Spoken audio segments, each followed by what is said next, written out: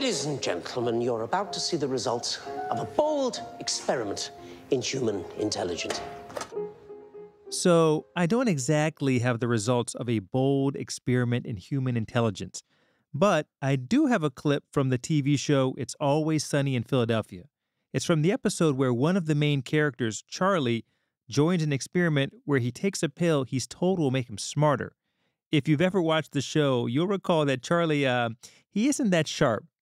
But after taking the pill, Charlie starts speaking with a British accent and comes up with his own experiments and inventions. We have the means, the understanding, the technology to allow spiders to talk with cats.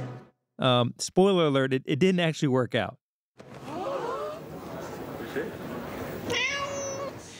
Alas, a complete failure. Self-confidence instilled by a placebo intelligence pill did not, in fact, make the test subject smarter. A placebo intelligence pill. So in this experiment, the researchers gave a fake pill to Charlie that had no way to physiologically make him smarter. And yet, the subject believed himself to be a mathematical wizard. Plus 9 equals box, all right? That's where the cat goes. You've probably heard about the placebo effect. The basic idea is this. Someone who has a medical problem is given a pill they're told may help them. But the pill doesn't actually contain anything that would treat that problem. It could just be sugar. And strangely, that person gets better anyway, or at least thinks they get better. But here's the twist. People who take an active drug can also experience the placebo effect. From the Freakonomics Radio Network, this is Freakonomics MD. I'm Bapu Jena. I'm a medical doctor and I'm also an economist. Each episode, I dissect an interesting question at the sweet spot between health and economics. Today on the show, what explains the placebo effect? It goes beyond thinking that you can think yourself well, and it goes beyond blaming patients for not getting well. Can it really help patients get better? And if so, how can doctors use it?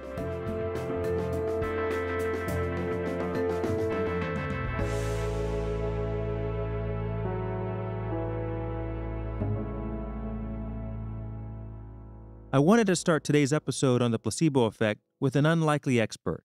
Anup Malani, professor of law at the University of Chicago. Anup is a lawyer and an economist by training, and he studies all sorts of questions ranging from judicial behavior to infectious disease control to blockchain. So, what's a lawyer/economist doing studying the placebo effect? A while back, when Anup was a grad student at the University of Chicago, he was trying to come up with a research project that would really impress his professors and maybe even contribute something important to the world. I'll say that having been a student at Chicago myself, that may have been a second priority. Anyway, one day when he was on his way to the airport, I don't know why I was thinking about it. I was thinking about how clinical trials worked. And there were 2 different clinical trials that I had read about where people were given treatment, but their probability of getting treatment was different across the 2 trials. These trials were for the same drug. And then I started saying, well, what is the difference between folks that are in the treatment group of the first trial and the second trial? And the main difference was not the treatment they got, but what they expected they were going to get. Anup is referring to what are known as placebo-controlled trials. It's when patients in a clinical trial are randomly selected to receive either an active treatment or a placebo pill. In lots of trials, let's say a trial for a cancer drug, there aren't placebos because it would be unethical to do that.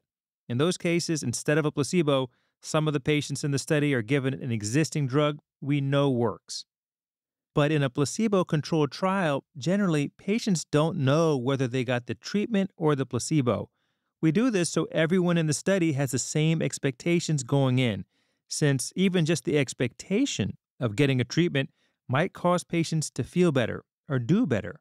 And that's why clinical trials have placebos in them. If doctors are gonna prescribe a drug, they want to know what the actual effect of the drug is, independent of any improvements due to the patient's expectations. When you take medication, there's a change in your body, hopefully an improvement. Pain goes away, your cholesterol levels decline, your physiology changes. But it is also possible that when you take that medication, your expectations about what's going to happen to your body changes. And as a result of those expectations, your body actually changes. And the placebo effect doesn't just happen with medications or even medical products. Anything that might affect your body could be mediated by your expectations about its effect. It could be exercise equipment, watching programs, lots of different things. Now, let's get back to that story I was telling you about Anup's graduate school project. In lots of studies, you're equally likely to get the drug as the placebo. It's a coin flip. But the studies Anup was thinking about on his way to the airport, the split between the placebo and the drug wasn't 50-50. In some studies, people were more likely to get the drug versus the placebo, or vice versa. You sometimes find trials of the same drugs with different probabilities of treatment because maybe they're looking at different dosages or they're looking at some other medications, for example. Anup realized that those differences, a higher likelihood of getting either an active treatment or a placebo, might tell him something. You can use the fact that there are different treatment shares to identify, to measure, to quantify the degree of this thing called a placebo effect. Anup had an idea how to do this. He looked at data from a bunch of clinical trials for drugs that targeted stomach ulcers and that had different treatment shares. In other words, different likelihoods that a patient in a trial would receive an active treatment rather than a placebo. In some trials, patients knew they either had a 50% chance of getting the active treatment or they knew that they would all get the active treatment because the trial didn't include a placebo control group. Anup wondered, would the patients in the trial where they knew they had a higher chance of getting the drug be more optimistic about getting treated? And if so, would that change how effective the treatment was for the people who got the drug? In fact, it turns out to be yes. If you look at anti-ulcer medications, and what you find is that if you go from a trial where 50% of the people get treated to, say, one where everybody's getting treated, outcomes in the treatment group improve by anywhere from 2 to about 15%. Let me spend a little time with this since Anup's comments may seem counterintuitive. If everyone in a study gets the drug that's being tested, how can there be a placebo effect? So, just to be clear, the effectiveness of any drug actually includes two things. The first is based on the actual biology or chemistry behind how the drug works in the body. The second is based on our expectations. If we expect a drug to work, it may work better. That's the idea of a placebo effect. It's all about our expectations, not about the actual biology or chemistry behind the drug. Drug manufacturers and the FDA know that any changes a drug may have in the real world are the result of the physiologic changes the drug triggers, plus the inherent placebo effect. What Anup is measuring is the degree to which a person's expectations change a drug's effectiveness. He's getting at the placebo effect. If you're in a clinical trial and you receive the treatment, Anup's analysis shows that the effect of that treatment is larger when you knew with 100% certainty that you are getting the drug, not a placebo.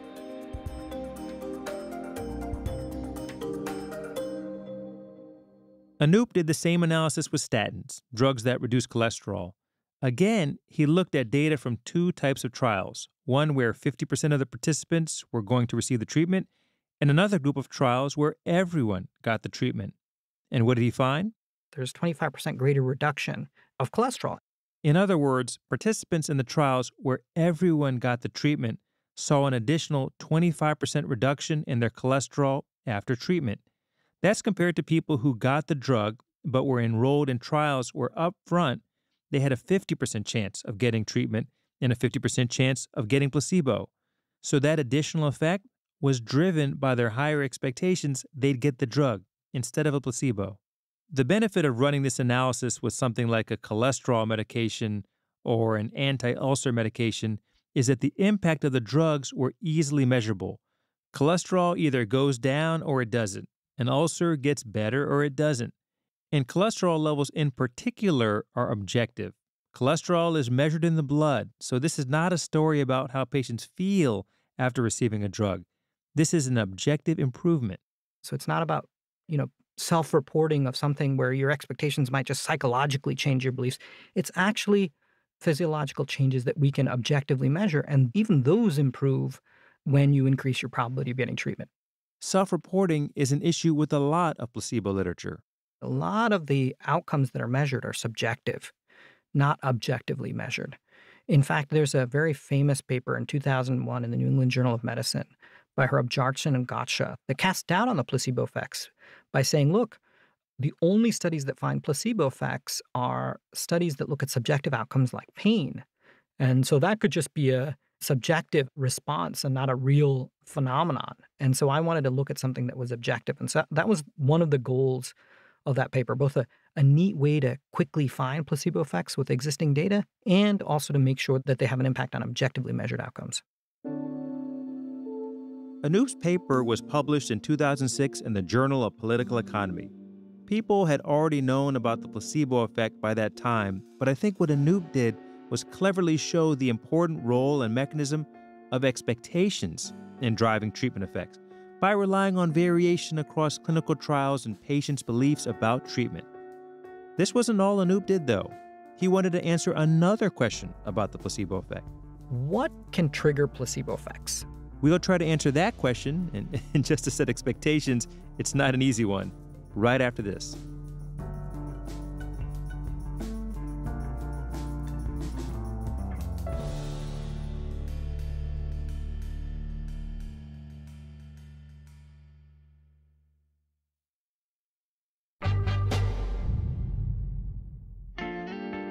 We just talked about how our expectations about a treatment might impact how effective that treatment actually is. You may note the similarity to something else that we are exposed to probably hundreds of times a day: advertisements. Have you ever watched a Domino's commercial and craved pizza? Maybe you remember it tasting better than it actually did.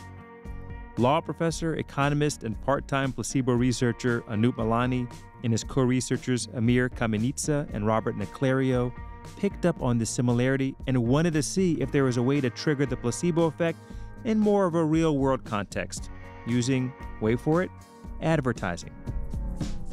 This is big. A chance to live longer.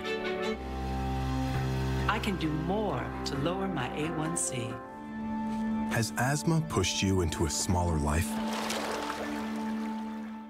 So, back in Anup's lab, What we did is we took individuals and we gave them Claritin. Claritin is a popular allergy relief medication. In a controlled lab setting, Anup and his colleagues induced allergic responses in study participants to look at the placebo effect in Claritin. Don't worry, what they did wasn't harmful. We gave them what's called a histamine challenge. We took some histamine, we put it on their skin. Typically for an individual, regardless of who you are, that's going to generate a little red welt. It's a short-lived welt. And you measure the size of the welt, and that tells you how big your histamine reaction was, your allergic reaction. You can do that for everybody. So all the participants in their study were given a little allergic reaction, and then they were given Claritin too. And we checked to see how much the Claritin reduced the size of their allergic reaction to the histamine, the size of that red welt. That was the basic setup. But they manipulated one thing.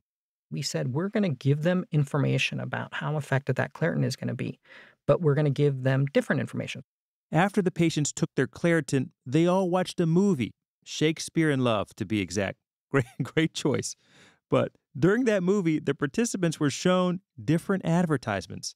One group of participants didn't see any ads related to allergy drugs. A second saw ads for Claritin. And a third group saw ads for Zyrtec, a Claritin competitor. Interestingly, the Zyrtec ads sometimes tell you that Claritin is not effective, that it takes too long to work. So, what did the researchers expect to find? That the Claritin ads may cause an improvement in the efficacy of Claritin, and we didn't really have a view on Zyrtec. We didn't know what that was going to do. And what did they actually find? The surprising result was there was no actual difference between the control group and the Claritin ads group. Meaning, in both the Claritin ad group and the no ads group, the welts got smaller, but by the same amount. As for the people who saw the ads for Zyrtec, You actually saw worse outcomes. remember, everyone in the trial, regardless of what kinds of ads they saw, had taken Claritin. So the actual pharmacological efficacy Claritin had, it was substantially diminished by looking at the Zyrtec ad, which, as I mentioned, said Claritin doesn't work. In other words, the researchers documented what's called the nocebo effect. It's a cousin to the placebo effect, where placebos relate to positive changes, nocebos trigger negative changes. I tell you something's not going to work and it doesn't work. Anup and his colleagues were really surprised that the negative Zyrtec ads made Claritin less effective, meaning the allergic welts on people's arms didn't shrink by as much when they got Claritin. So they did the study again, just in case. The setup was the same, except there was no control group of people who didn't watch ads. They published their findings in 2013 in the Proceedings of the National Academy of Sciences, or PNAS. And we found that, in fact, again, people that got Zyrtec ads didn't see as large an efficacy of Claritin as people that got the Claritin ads, confirming this idea that something about the Zyrtec ads, and we suspect that it's the negative statements, but are not 100% sure, actually caused the efficacy of Claritin to fall relative to watching Claritin ads. Just to note, Anup's findings were only really present in people who don't have allergies to begin with. They didn't see the effect in people who have allergies and take allergy medications regularly. Still, what does this finding mean? Well, let's go back to the original question Anup wanted to answer. What exactly triggers a placebo, or in this case, a nocebo, effect? It raises the possibility that advertisements with negative statements about other companies' products actually have negative impacts on those other companies' products. And so you could imagine that one plausible regulation would be, hey, you can say positive things about your drug, but you can't say negative things about other people's drugs. And it gets to this very deep question of what do we do about placebo effects? Because if your positive expectations lead to positive outcomes, it raises the question, well, can I tell you false positive things to lead to actual positive outcomes? Is that okay? That's tough, right? The thorniness of Anup's questions here are what's challenging, not just about the placebo and nocebo effects, but about what they mean in the real world. Even in Anup's study, the researchers manipulated what their subjects would see. They tried to affect participants' expectations of a drug's efficacy in as close to a real-world setting as possible. The researchers surveyed the participants about their expectations before and after they took the drug. But how can we be really sure that people's expectations were changed? And can we be 100% certain that it was the shift in expectations alone and nothing else that led to the effects that they observed? What if the treatments led to some shifts in behavior that the researchers just didn't see? What if there was something else going on entirely? It's this fuzziness around a patient's expectations that's led another researcher to think about placebos a bit differently than most. What I think a placebo is the effects of the rituals, symbols, and interactions on a patient in a therapeutic encounter. That's it. That's Ted Kapchuk. He's a professor of medicine at Harvard Medical School and directs the Placebo Studies program at Beth Israel Deaconess Medical Center in Boston. Now, if you recall, a common definition of the placebo effect focuses on how expectations shape the efficacy of a drug.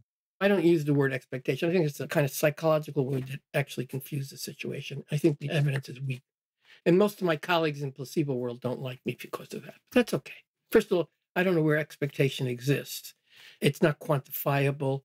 It changes every moment to moment. It has the idea of a self-fulfilling prophecy. I don't believe you can think yourself to better health. Not to mention, Ted says it's really hard to take research results about expectations imposed on study participants in lab settings out into the real world.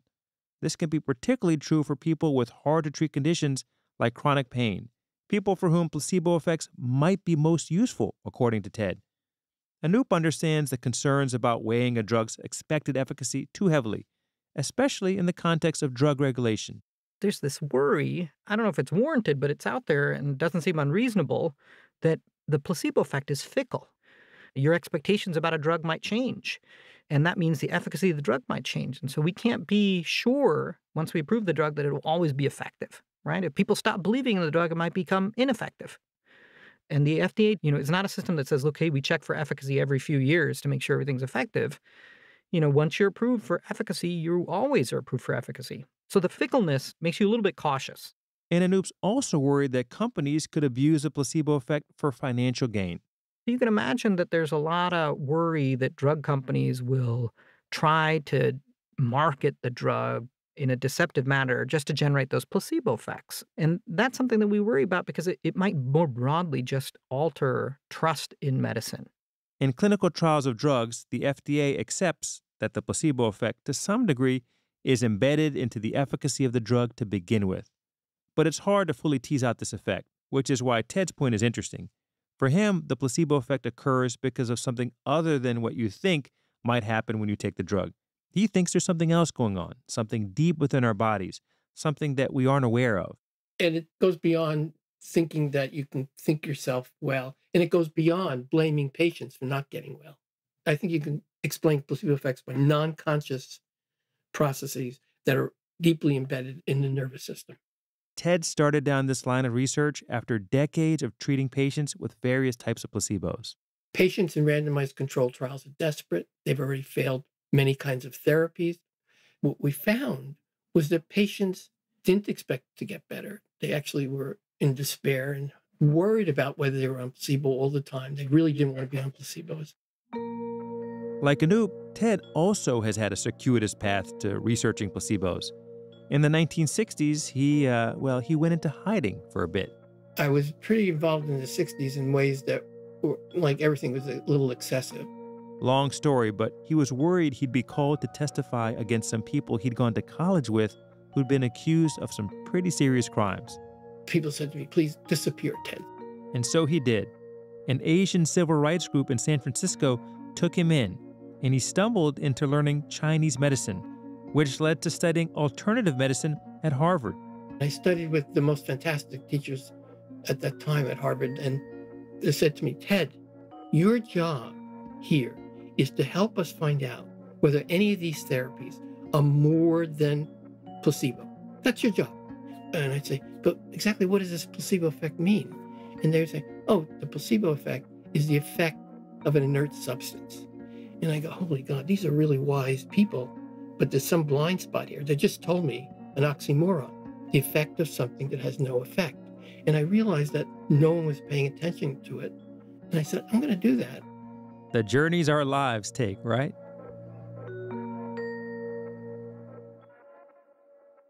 Fast forward a couple of decades later, and Ted has become one of the foremost experts on the placebo effect. He's gotten NIH grants, and his research has been published in some of medicine's top journals. Some of his work has been criticized, but the more his work gained recognition, the more he became concerned about the deception inherent in his placebo work, that the participants in his studies didn't know whether they were receiving a placebo or not. The more I got to be an expert, the worse I felt, because I said, Ted, this is all unethical to use. What can I do to make the placebo not be marginalized and worthless? So he wondered, what if he just told the participants whether or not they were getting a placebo? Would placebos have any effect if people knew that's what they were getting?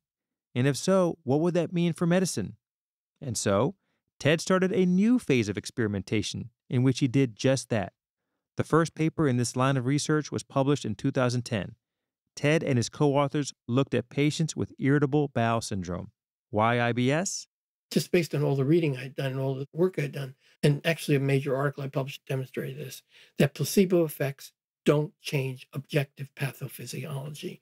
They don't cure malaria. They don't shrink a tumor, but they do change how you perceive symptoms. So it relieves pain. With that kind of research before me, I said, I'm going to pick diseases that in double-blind studies have high placebo effects, and that those diseases are defined by self-report, self-observation, meaning subjective outcomes. And that's where I think the pay dirt is. Now, it sounds like this goes against some of the work that Anup did. Remember, Anup was able to show that the placebo effect existed with statins and anti-ulcer drugs by using clinical trial data. And Anup chose those drugs because they could lead to objective changes.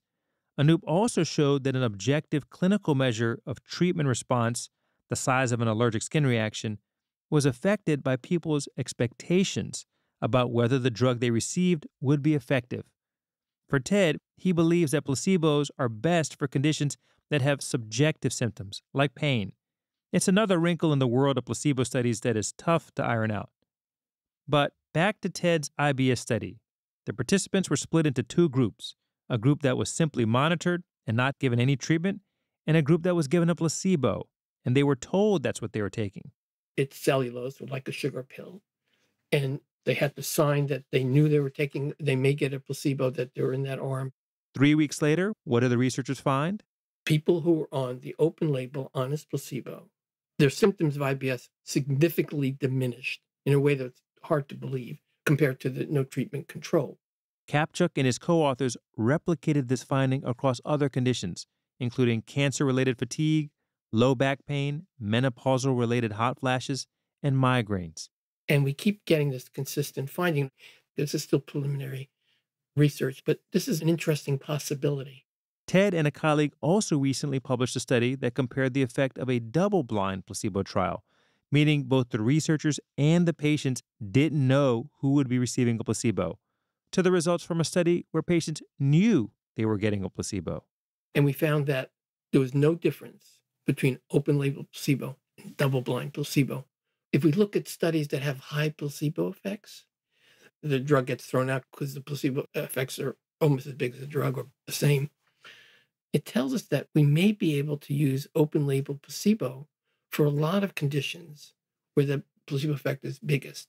And my contention is the placebo effect is biggest when we're dealing with subjective complaints or functional disorders. To Ted, this body of emerging work is a game changer. It disrupted placebo theories. Our patients did not expect to get better.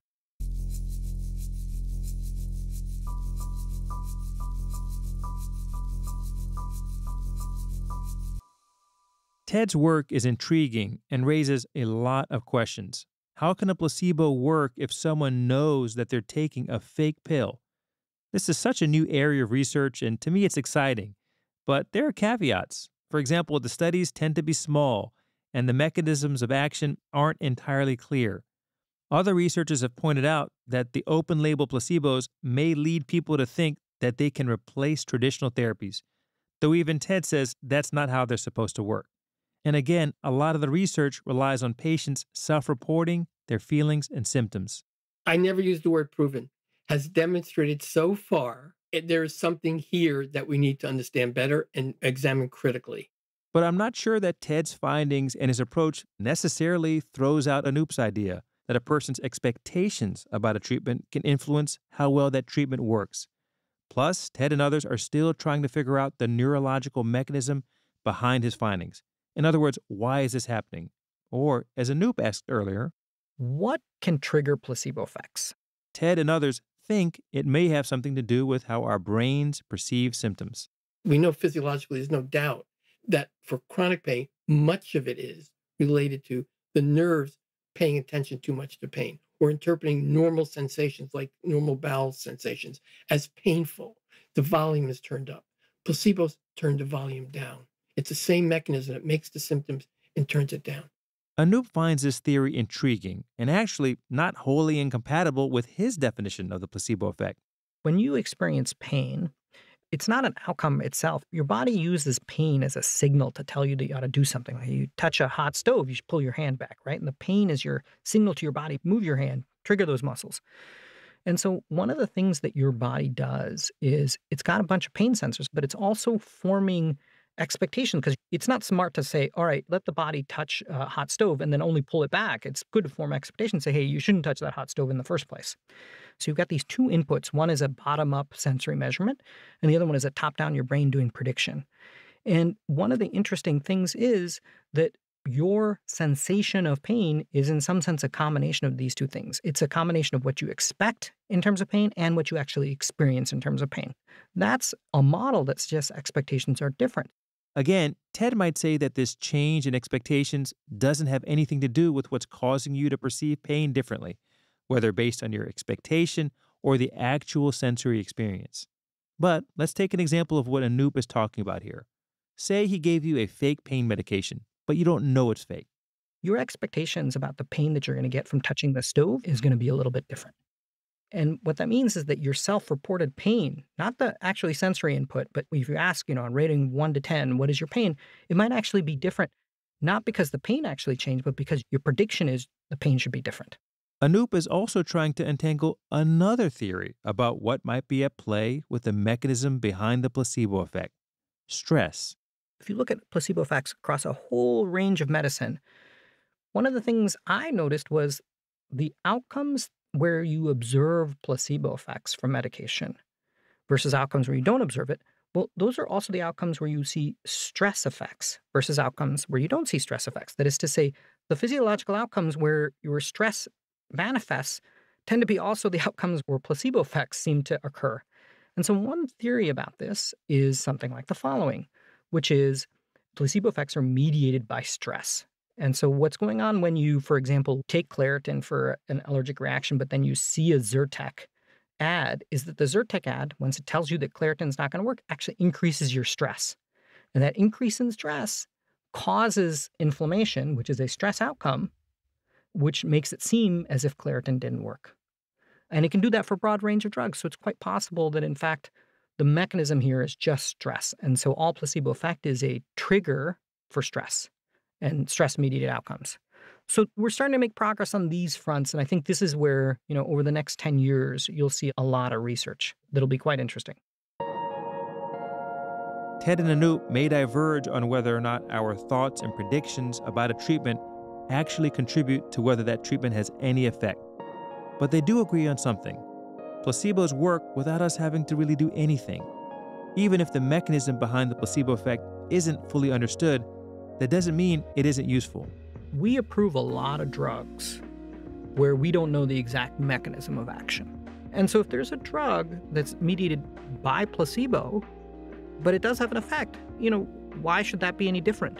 So, what can doctors take from the world of placebo research into the exam room? Here's Ted Kaptchuk again. There's no legal and there's no ethical impediment to adopting it to treating patients who failed several treatments that have illnesses that are defined by self-observation, subjective complaints. I wouldn't use it as a first line of therapy because people have this fear of what does it mean if they get better from placebos? But I think that there's a place for this that would be useful for how I see doctors practicing. This is what's so tricky about the placebo effect. What would you think if the chronic pain you had been struggling with suddenly disappeared or got a lot better because you took a sugar pill? Does that mean that the pain you felt wasn't real? That there was nothing really wrong with you? I don't think we have a clear answer on that. Not to mention, as we've explored throughout this episode, some of the work on the placebo effect is still kind of fuzzy. Some of it involves deception or relying on the statements that participants make to researchers. So, how reliable is this kind of work? But it's worth noting that some research suggests that up to 50% of doctors use placebos regularly, either actual sugar pills or drugs like over-the-counter medications or vitamins that they just don't expect to work. That poses a lot of ethical questions. For example, in the same survey, 62% of doctors felt that using a placebo was ethically permissible, while only 5% explicitly described the pills as placebo to their patients. I want to wrap up today with a recent interesting example of how all these issues affect our understanding of vaccines and the COVID-19 pandemic. Ted and several colleagues recently published a new paper in the journal JAMA Network Open that analyzed a dozen studies that looked at adverse side effects of the COVID-19 vaccine, things like fatigue and headaches. They found that among tens of thousands of vaccine trial participants, a third of those who received a fake shot, a placebo, still reported feeling some sort of adverse symptom. How does that happen? For some therapies, it's hard to know if the side effects are related to the drug, or in this case, the vaccine. But it's important to get this right because people are often hesitant to take medications, and it would be great to be able to know whether the side effects they're experiencing are related to the drug or something else. It would help the medical community if there was much more mechanistic research available, because that makes people more confident. This is really meant to, from my perspective, give an additional tool to physicians that have patients that really defy their ability to help them successfully. That's it for today's episode of Freakonomics MD. Thanks to Anup Malani and Ted Kaptchuk for sharing their expertise with us. Let me know what you think about this episode or any of our episodes. My email is bapu@freakonomics.com. Thanks for listening. Freakonomics MD is part of the Freakonomics Radio Network, which also includes Freakonomics Radio, No Stupid Questions, and people I mostly admire. All our shows are produced by Stitcher and Renbud Radio. You can find us on Twitter and Instagram at Dr. Bapu Pod. Original music composed by Luis Guerra. This episode was produced by Mary DeDuke and mixed by Eleanor Osborne. The supervising producer was Tracy Samuelson. We had research assistance from Emma Terrell and Alina Coleman. Our staff also includes Allison Craiglow, Greg Rippin, Rebecca Lee Douglas, Morgan Levy, Zach Lipinski, Ryan Kelly, Jasmine Klinger, Lyric Bowditch, Jacob Clementi, and Stephen Dubner. If you like this show or any other show in the Freakonomics Radio Network, please recommend it to your family and friends. That's the best way to support the podcasts you love. As always, thanks for listening.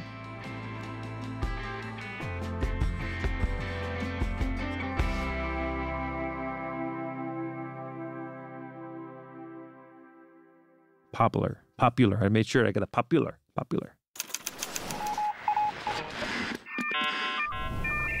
The Freakonomics Radio Network, the hidden side of everything. Stitcher.